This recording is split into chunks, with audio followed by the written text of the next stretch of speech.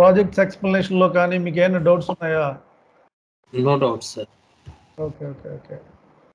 So ప్రాజెక్ట్లో మనం requirement gathering చేస్తున్నాం, బిజినెస్ బ్లూ ప్రింట్ ప్రిపేర్ చేస్తున్నాం. ఇవన్నీ కూడా అన్నీ ఎట్ ఏ టైం చేయమండి. రిక్వైర్మెంట్ గ్యాదరింగ్ చేసే బిజినెస్ బ్లూ ప్రింట్ చేయాలని ఉండదండి. రిక్వైర్మెంట్ గ్యాదరింగ్ చేస్తున్నప్పుడు మార్నింగ్ టైంలోనే మీకు రిక్వైర్మెంట్ గ్యాదరింగ్ ఉంటుంది. After that you need to prepare MOM and time ఉంటుందండి మీకు. సమ్ టైమ్స్ టైం ఉండకపోవచ్చు ఎవ్రీడే బ్లూ ప్రింట్ ప్రిపేర్ చేయడానికి. Maybe some times client some clarification కోసం కాన్ఫరెన్స్ కాల్ పెట్టుకుంటూ ఉంటాడు ఈవినింగ్ టైంలో. మార్నింగ్ జరిగిన డిస్కషన్లో కొద్ది క్లారిఫై కాకపోతే కాన్ఫరెన్స్ కాల్ పెడతాడు. అప్పుడు కూడా MOM ప్రిపేర్ చేయాలి. క్లయింట్తో ఏ కాల్ ఉన్నా నార్మల్ కాల్ కాకుండా బిజినెస్ ప్రాసెస్ MOM ప్రిపేర్ చేయాలి. సెకండ్ థింగ్ వచ్చి business blue print 3 months complete అయ్యాకే start చేయాలని రూల్ లేదండి. ఫస్ట్ మంత్ నుంచి స్టార్ట్ చేసుకోవచ్చు. నెక్స్ట్ 15 days తర్వాత ఫస్ట్ 15 daysలో యాజ్ ఈజ్ అనాలిసిస్ డిస్కషన్లు అయిపోయాక బిజినెస్ బ్లూ ప్రింట్ స్టార్ట్ చేసుకోవచ్చు మీరు. కానీ క్లయింట్కి business blue ప్రింట్ని 6th month first వీక్లోనే ఇవ్వాలండి.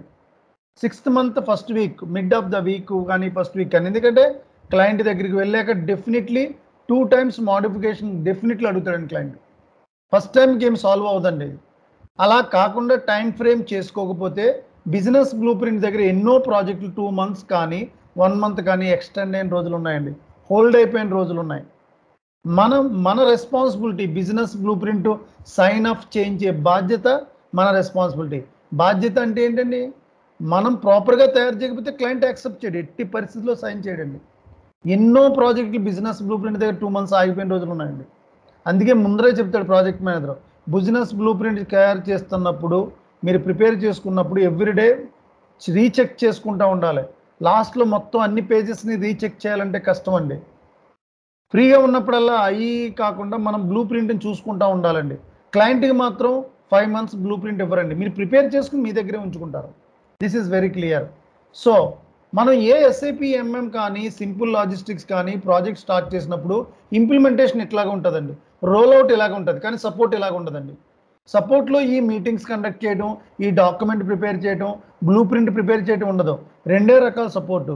డైరెక్ట్ మెయిల్ బాక్స్లోకి మీకు మెయిల్స్ వచ్చేయడం ఇష్యూస్, లేకపోతే కనుక క్లయింట్ ఏ ఇష్యూ ఫేస్ చేసినా ఒక టికెట్ నెంబర్ క్రియేట్ చేస్తాడు. క్లయింట్ ఫేస్ చేసిన ఇష్యూని స్క్రీన్ షాట్ తీసుకుని డౌన్ సైడ్ ఏ ప్రాబ్లం ఫేస్ చేసాడో మెన్షన్ చేస్తాడు. చేసి ticket number 1 MM ticket 1 TSCKT1 లేకపోతే MM01 MM టికెట్ నెంబర్ 1 అలా ఒక టికెట్ నెంబర్ క్రియేట్ చేసి హెల్ప్ డెస్క్ అని ఉంటుందండి. నార్మల్గా ప్రతి ఒక్కరి సిస్టంలోని హెల్ప్ డెస్క్ ఉంటుంది. ఆ హెల్ప్ డెస్క్లోకి దాంట్లో మెన్షన్ చేసేస్తాడండి. ఆ హెల్ప్ డెస్క్లో పెడతాడు MM కానీ FI కానీ SD కానీ PP కానీ ABAP what ever all the guys. Even basis problem కూడా ఉండొచ్చు. మీరు MM కాబట్టి MMని క్లిక్ చేసుకుని చూసుకుంటారు ఈరోజు టికెట్ ఏమైనా ఉందా. కంపల్సరీ మండే మార్నింగ్ గ్యారంటీ ఉంటాయి. ఎందుకంటే ఫ్రైడే ఈవినింగ్ లోపు యూజర్స్ పోస్ట్ చేసుకుంటూ ఉంటారు. Monday definitely have some tickets. అలా ఒకసారి ఇంప్లిమెంట్ అయిపోయాక సపోర్ట్కి వెళ్ళిపోయాక స్టెబిలైజ్ అయిపోద్దండి. కొన్ని రోజుల తర్వాత సేమ్ ఇష్యూస్ రొటీన్ అవుతూ ఉంటాయి, మీకు లొకేట్ అయిపోతూ ఉంటుందండి. ఎక్కడ ఇష్యూ వస్తుందో తెలిసిపోతూ ఉంటుంది. ఎందుకంటే ఇంప్లిమెంట్ చేసిన వాళ్ళు మీరు కాకపోయినా మీరే ఇంప్లిమెంట్ చేసి మీరే సపోర్ట్ అని తెలిసిపోతుంది. ఇంకా ఈజీ, బికాజ్ మీరే కన్ఫిగర్ చేశారు కదా.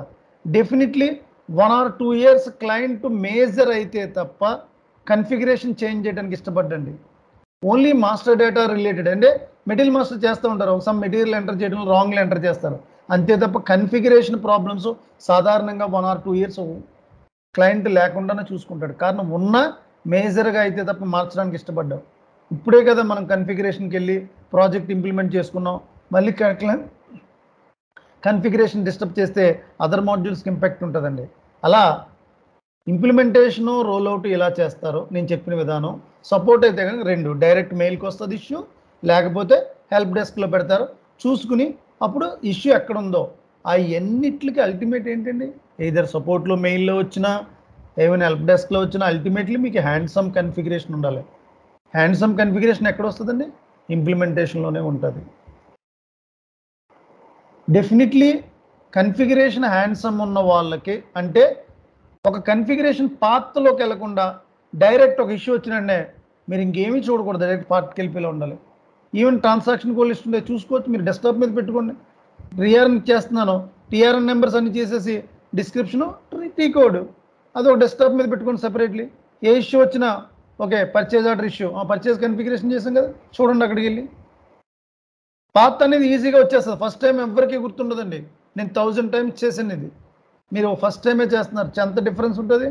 చాలా ఈజీగా వస్తుంది. నేను ఈజీ అని చెప్తున్నాను, ఏంటి ఈజీ అని చెప్తున్నాను. ఒక 3 టైమ్స్ చేసేటప్పటికి మీకు అలవాటు అయిపోద్దండి. మీ ఎంఎం 3 ప్లేసుల్లో లొకేట్ అయి ఉంటుందండి. ఒకటి ఎంటర్ప్రైజ్ స్ట్రక్చర్ ఎవర్ గ్రీన్, ఏ కన్సల్టెంట్ అయినా ఎంటర్ప్రైజ్ స్ట్రక్చర్లోనే చేసుకోవాలి. అసైన్మెంట్స్ ఫిక్స్డ్ అండి అది. 3 ప్లేసెస్లో ఉంటుందండి SIP MM. One is in logistics general, second one materials management, third one logistics execution. Logistics ఎగ్జిక్యూషన్లో కొన్నే చూస్తారు మీరు. జనరల్గా లాజిస్టిక్స్ ఎగ్జిక్యూషన్ అనేది డబ్ల్యూఎం కన్సల్టెంట్ చూసుకుంటారు టోటల్గా. సో ఇదేనండి ఎస్ఐపి అంటే. ఇంప్లిమెంటేషన్ ఇలా చేయాలి, 5 స్టేజెస్. ఈచ్ స్టేజ్ ఎలా కండక్ట్ చేయాలి, మీటింగ్స్, క్లయింట్తో ఎలా మాట్లాడాలి, డాక్యుమెంటేషన్ ఎలా ప్రిపేర్ చేయాలి, మెయిల్ కమ్యూనికేషన్ ఎలా చేయాలి, కాన్ఫరెన్స్ కాల్ ఎలా తీసుకోవాలి, ఏ ప్రాజెక్ట్కి వెళ్ళినా ఇలాగే ఉంటుందండి. రోల్ అవుట్ అంటే ఇది ఇది హెడ్ ఆఫీసు అంటే corporate office, branch office.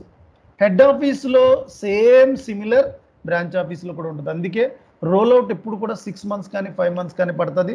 Implementation వచ్చి 1 ఇయర్ కానీ 10 మంత్స్ కానీ ఫిక్స్డ్ అండి. ఎందుకంటే 5 స్టేజెస్ కాబట్టి మినిమం ఈచ్ స్టేజ్ 2 మంత్స్ పడుతుందండి. లీస్ట్ కేసు నేను చెప్పేది. ఎక్కడికి వెళ్ళి ఇదే ఉంటుందండి. ప్రాజెక్ట్ ప్లాన్ వేరే, మీరు 1 ఇయర్ చెప్తున్నారు, 10 మంత్స్ ఎక్కడికి వెళ్ళిన అదే ఉంటుంది. ఎస్, టైం పడుతుంది, అంతే టైం పడుతుంది. నిజంగా గ్రేట్నెస్. ఒక S4 ఇంప్లిమెంటేషన్ 1 ఇయర్లో పర్ఫెక్ట్గా ప్రాజెక్ట్ మేనేజర్ ఎగ్జిక్యూట్ చేశాడంటే it's a great deal. Appreciate to client చాలా అప్రిషియేషన్ చేస్తాడండి, ఏ ప్రాబ్లమ్స్ లేకుండా. క్లయింట్ కూడా అలాగే ఎక్స్పెక్ట్ చేస్తాడు. 1 ఇయర్ ప్రాజెక్ట్, అందుకే ఎక్కడికి వెళ్ళినా 1 ఇయర్ ప్రాజెక్ట్స్ ఉంటాయి. రోల్ అవుట్స్ అంటే 6 మంత్స్ ఉంటాయి. ఎందుకు రోల్ అవుట్ 6 మంత్స్ పడుతుంది, ఇంప్లిమెంటేషన్ 1 ఇయర్ అంటే head office implementation, roll out implementation 95% అండి, 90 కూడా కాదు, 95% సిమిలర్ ఉంటాయి.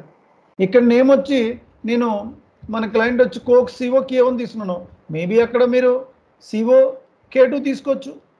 అలా నేమింగ్ కన్వెన్షన్ మారుతుంది అంతేనండి, ఇంకేం మారదు ఆటోమేటికల్లీ. సో ఇలా ప్రాజెక్ట్స్ అన్ని చేస్తూ ఉంటారు. ఈ ప్రాజెక్ట్స్ చేసేటప్పుడు మీరు నేర్చుకుంది ఏంటండి, each and every step. SAP MM ఇక్కడ ఉంటుంది, వీడియోస్ అవి చూసి ఉంటారు, కానీ ఒక సీక్వెన్స్ ఎలా చేయాలి అదే తెలుసుకుంటారు ఫస్ట్ ఆఫ్ ఆల్. 2, మనం చేస్తున్నప్పుడు ప్రతి పాయింట్ కూడా అదర్ మాడ్యూల్స్తో లింక్ ఉంటుందండి. మీ ఎప్పుడూ కూడా ఎంఎం అంటే SDFIతోనే మేజర్ లింక్ ఉంటుంది, డబ్ల్యూఎంతో. డబ్ల్యూఎం కన్సల్టెంట్ డబ్ల్యూఎం ఇంప్లిమెంట్ చేసుకుంటాడు, మీరేమీ డబ్ల్యూఎంలో ఏమి ఇన్వాల్వ్ అవ్వరండి. నేను ఇప్పుడు ప్రాజెక్ట్ ఎగ్జిక్యూట్ చేయడానికి ఒక WM 2-3 సెట్టింగ్స్ చెప్తాను అంతే తప్ప జనరల్గా అయితే ప్లాంట్ వేర్ హౌస్ ఇవన్నీ కూడా WM వాళ్ళు చేసుకుంటారండి, మీరు చేయరు. మన ప్రాజెక్ట్లో మన వర్క్ చేయడానికి టైం ఉండదండి. జనరల్గా అన్నీ చూస్తూ ఉంటాం, అది చేస్తాం ఇది అని, మన కంటెంట్స్ ఇవే ఉంటాయి. అందుకే క్లారిటీగా ప్రాజెక్ట్ మీటింగ్ ఫస్ట్ రోజు అయిపోయినట్టే second day as is analysis start చేస్తున్నప్పుడే మీ యొక్క కరెంట్ ప్రాసెస్లో ఏమున్నాయనేది నోట్ చేసుకోవాలి మీరు, కంటెంట్స్ మొత్తం. అప్పుడు మీరు first day meeting second day meeting అయిపోయినట్టే మీరు ఒక ప్లాన్ చేసుకోవాలి. ఓకే, క్లయింట్ ఎక్స్పెక్ట్ చేస్తున్నాడో, మనకి duration of the time project preparation 3 months, ప్రతి ఒక్క కంటెంట్ ఎన్ని రోజులు పడుతుంది టైం ఫ్రేమ్ చేసేసుకోవాలి. 2 డేస్ మీరు చాలా టైం స్పెండ్ చేయవలసి వస్తుంది. ఆ టైం ఫ్రేమ్ ఎవ్రీథింగ్ ప్లాన్ ఉండాలండి. రిక్వైర్మెంట్ గ్యాదరింగ్ చేస్తున్నాం అంటే 3 మంత్స్ తర్వాత మీకు ప్రాజెక్ట్ మేనేజర్ యాక్సెప్ట్ చేయడం ఫస్ట్, తర్వాత మీకు క్రాస్ చేయడానికి ఉండదండి. చాలా డెడ్ లైన్స్ మనం అనుకుంటాం స్మూత్ అని, ఇంప్లిమెంటేషన్లో లాస్ట్ మంత్లో డే అండ్ నైట్ వర్క్ చేస్తారండి, టైం సరిపోక. ఓవర్ టైమ్స్ ఉండవు ఎస్ఐపిలో. ఎగ్జిక్యూషన్ అంటే ఎగ్జిక్యూషన్ 1 ఇయర్ చేయాలి. ప్రాజెక్ట్ మేనేజర్ డెడ్ లైన్స్ అంటే మనం అనుకున్నది స్మూత్ ఉండదండి. బ్లూ ప్రింట్ దగ్గర, టెస్టింగ్ దగ్గర మనం అనుకున్నది స్మూత్ ఉండదు. మళ్ళీ అదర్ మాడ్యూల్స్లో ఎక్కడన్నా ఆగిపోయి ఉండొచ్చు బ్లూ ప్రింట్, మనం కన్ఫిగరేషన్ స్టార్ట్ చేయడానికి ఉండదు. ఇవన్నీ పారామీటర్స్ ఉంటాయి. Second thing, mid of the స్టేజ్లో ప్రాజెక్ట్ స్టార్ట్ అయిందనుకోండి, ఆగస్టు సెప్టెంబర్లో, లేకపోతే జూలైలో కానీ ఆగస్టులో కానీ, డిసెంబర్లో 20 డేస్ వెకేషన్ ఉంటుందండి యూజర్స్. మనకు 1 ఇయర్ టార్గెటే, ఆ 20 డేస్ యూజర్స్ నాట్ అవైలబిలిటీ 100%. మనకు 13 మంత్స్ శాలరీ ఉంటుందండి క్లయింట్స్కి, US క్లయింట్స్కి. యూజర్స్ అందరికీ 13 నెలల జీతం ఉంటుందండి. లాస్ట్ మంత్ హాలిడే వెకేషన్ ఉంటుంది, 2 వీక్స్ వెకేషన్ ఉంటుందండి. క్రిస్మస్ డిసెంబర్ 15 నుంచి జనవరి 5 వరకు ఎవరు కూడా వర్క్ చేయరండి అక్కడ, almost shut down entire US market, IT field. A US client అయినా, ఏ యూరప్ క్లయింట్ అయినా. అందుకు ఆ టైం ఫ్రేమ్ మీరు చూసుకోవాలి, మనకు టైం ఎన్ని రోజులు పడుతుంది, అవైలబిలిటీ టైం ఎంత, ఈచ్ అండ్ ఎవ్రీథింగ్ ప్లాన్ ఉండాలండి కన్సల్టెంట్కి. ఏదో కన్ఫిగరేషన్ నేర్చేసుకుని ప్రాజెక్ట్కి వెళ్తే ప్రాజెక్ట్ చేయలేం, ఎగ్జిక్యూట్ చేయలేం. ఫస్ట్ ఆఫ్ ఆల్ మనం ఎవ్రీడే కన్ఫిగరేషన్ చేసి సిస్టంలో చేస్తే అది ప్రాజెక్ట్ అవ్వదండి. చాలా పారామీటర్స్ ఉంటాయి ప్రాజెక్ట్లో. ఎఫ్ఎస్డి చేయవలసి ఉంటుంది మిడ్ ఆఫ్ ద స్టేజ్ ప్రాజెక్ట్లో.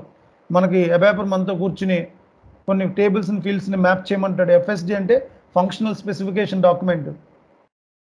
క్లయింట్ రిక్వైర్మెంట్ ఇచ్చాక క్లయింట్ రిక్వైర్మెంట్ ఎంఓఎం చేసి పంపించే క్లయింట్ మళ్ళీ క్రాస్ చెక్ చేసుకుంటే మేనేజ్మెంట్తో చేంజెస్ ఉంటాయి. ఈ పారామీటర్స్ అన్నీ ఉంటాయండి ప్రాజెక్ట్లో. You have to alert everything. Days and time frame చాలా ఇంపార్టెంట్ ఎస్ఏపీలో. ఈచ్ అండ్ ఎవ్రీథింగ్ మనకు ఎన్ని రోజులు పడుతుంది. క్లయింట్ ఏదో చెప్పేసాడు, రిక్వైర్మెంట్ గ్యాదరింగ్ అయిపోయింది చేస్తున్నాం, లాస్ట్లో అసలు సరిపోదండి. చిన్న ప్రాజెక్టులు ఎక్స్టెండ్ అయినాయండి. 1 year తర్వాత ఇనీషియల్ స్టేజ్లో 6 months ఎక్స్టెండ్ అయిన రోజులు కూడా ఉన్నాయండి.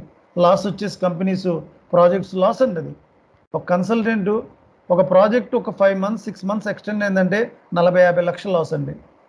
యుఎస్ మార్కెట్లో అయితే 1 or 2 crores లాస్. ఎందుకంటే ఈచ్ కన్సల్టెంట్ $10,000 ఇవ్వాలి. అక్కడ 15 మందికి జీతాలు, project manager salary twice, maintenance. అందుకేంటంటే ఎట్టి పరిస్థితుల్లో project manager client side project manager మనకు కనపడ్డండి రోజుని. కానీ మనం ఏం చేయట్లేదు అనుకుంటాం, కానీ రోజు చాలా వర్క్ ఉంటుంది. రోజు మీరు చేసిన వర్క్ని చెక్ చేసుకుంటూ ఉంటాడు. తర్వాత రోజు ఈవినింగ్ క్లయింట్తో కాన్ఫరెన్స్ కాల్ ఉంటుందండి. అక్కడ క్లయింట్ సైడ్ ప్రాజెక్ట్ మేనేజర్ ఉంటాడు, మీ కంపెనీ సైడ్ ప్రాజెక్ట్, మీరు ఐబీఎంలో వర్క్ చేస్తున్నారు ఐబీఎం ప్రాజెక్ట్ మేనేజర్, మీ క్లయింట్ వచ్చి కోక్ సైడ్ ప్రాజెక్ట్ మేనేజర్ ఒకరు ఉంటారండి. ఇద్దరు డైలీ కోఆర్డినేట్ చేసుకుంటారు.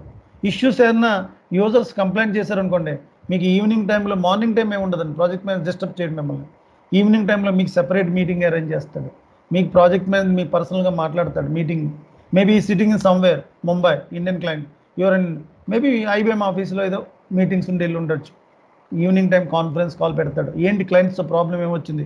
మీరు క్లయింట్స్తో ఎప్పుడు కూడా ఫైట్ చేయకూడదు, గుర్తుంచుకోండి. ప్రాజెక్ట్స్లో ఎప్పుడు క్లయింట్తో ఫైట్ చేయకూడదు. Will let you know, will discuss you tomorrow. అన్నీ కూడా మీరు ప్రాజెక్ట్ మేనేజర్తోనే మాట్లాడాలండి. ఎందుకంటే ఒక్కసారి క్లయింట్తో మిస్కమ్యూనికేట్ వస్తే you're in trouble, you're in big trouble. Because client they are not happy and that, they are not satisfied. Client చెప్పిందే management వింటారు, మీరు చెప్పింది management విందండి. These are all common best practice in the SAP world. ఇవన్నీ మనం తెలుసుకోవాలండి ప్రాజెక్ట్కి వెళ్తున్నప్పుడు. Okay, let's start. So మనం business process ఇక్కడ కన్ఫిగరేషన్ ఇది చెయ్యాలండి. ఇంకా చేద్దాం. ఇంకా 2-3 పాయింట్స్ ఉన్నాయి. Storage location, maybe raw material, finished goods, semi finished goods, fine. Now how many wear house require. యాక్చువల్గా ఇది డబ్ల్యూఎం చేస్తారు కానీ మనకు వేర్ హౌస్ కావాలి, షిప్మెంట్ అవ్వాలంటే వేర్ హౌస్ కావాలి. How many wear house require, wear house require. So నార్మల్గా నేను ఒకటే చేస్తున్నానండి. వేర్ హౌస్ అంటే మనం ప్యాక్ చేసేసే గూడ్స్ అన్ని స్టోర్ చేయడం. Wear house is the small module అండి. వేర్ హౌస్లో మేబీ ర్యాక్ సిస్టమ్ ఉంటుంది. ఒక అపార్ట్మెంట్ ఉందండి, 2 bedrooms ఉన్నాయి, ర్యాక్ సెల్ఫ్ ఉంటుంది, మీరు అన్ని స్టోర్ చేస్తూ ఉంటారు. అలాగే మనం చేసిన ప్రోడక్ట్ అని మేబీ ఒక వేర్ హౌస్ ఉండొచ్చు, 2 ఉండొచ్చు, 3 ఉండొచ్చు. వేర్ హౌస్కి మళ్ళీ మేబీ ఒక బిల్డింగ్ ఉందని పెద్దది, గుడౌన్స్ ఉంటాయి, రైస్ స్టోర్ చేస్తూ ఉంటారు. door 1, door 2, door 3, door 4 అలా. All the packing the goods stored in the warehouse before the moment the shipment, that is called warehouse. Maybe how many warehouse require? One warehouse require, one warehouse require. Me client definitely A plant level అండి.